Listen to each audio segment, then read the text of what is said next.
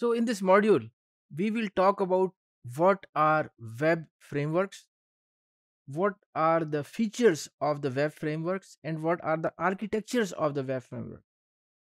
So what is a web framework? Now, web framework is not about how to do certain things. This is the answer which I got recently when I was interviewing some web developers.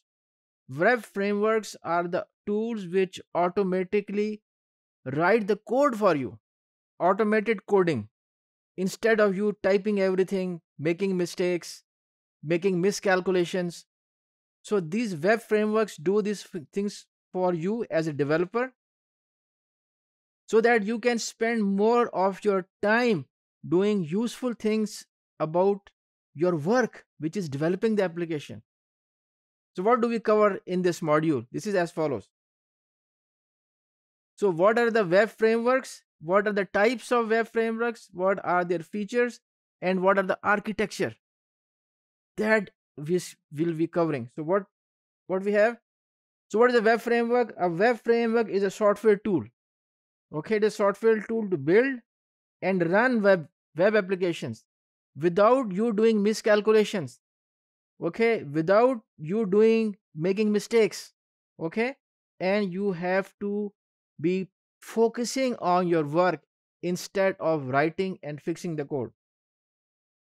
Another advantage of web frameworks is that instead of being tied to a certain application developer, that this application developer is going to fix this. So when you are working with a web framework, you are independent of that certain developer.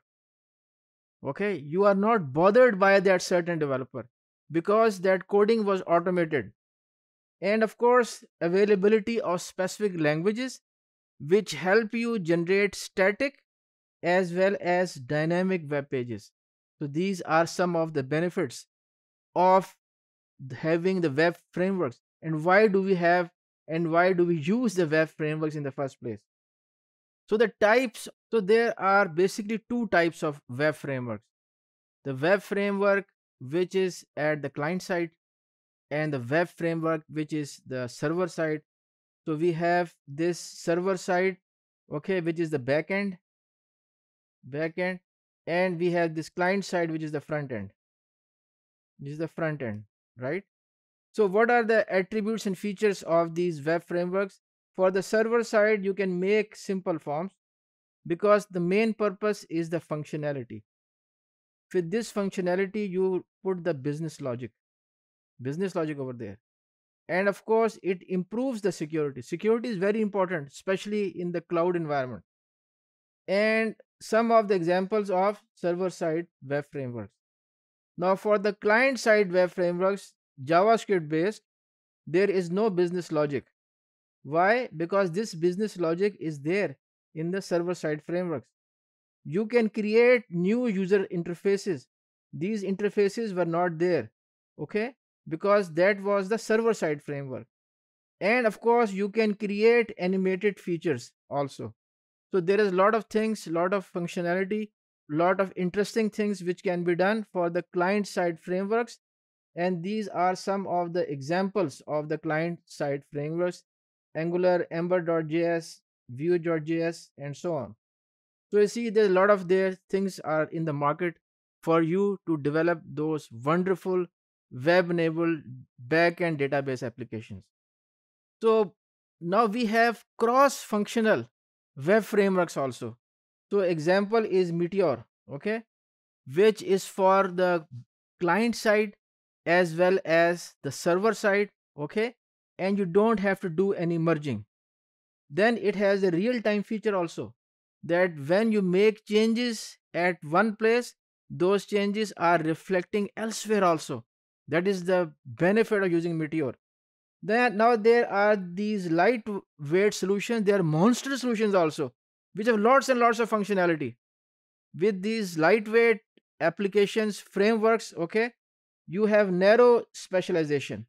It does not have lot of functionality. That is the purpose of a lightweight web framework.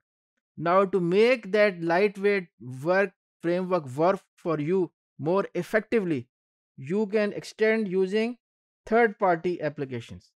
You can use the third party applications with the lightweight framework to add more functionality. So the architecture is you decompose into several layers which extend the functionality and helps you integrate. And of course, there are open source communities, commercial organizations providing applications for popular frameworks. They are the list I have given you. And these frameworks follow this MVC model. Okay. So we have this MVC model, we have this data and business logic. For V, we have this visual representation of data, convert data into concept forms. So we have all of these things in this architecture. So what are the features in the next slide? The features of this web framework is web caching. The benefit of web caching is that you don't have to go to the server for everything, and it gives performance. And of course, it provides you security is the feature, and you can develop the blogs, okay, or you can develop the content management systems over here also, and you can have management of these web templates. So lot of features are there, and that is the reason why web frameworks are popular, and that is the reason why I have included web frameworks module in this course for you. That is all for this module. Thank you very much.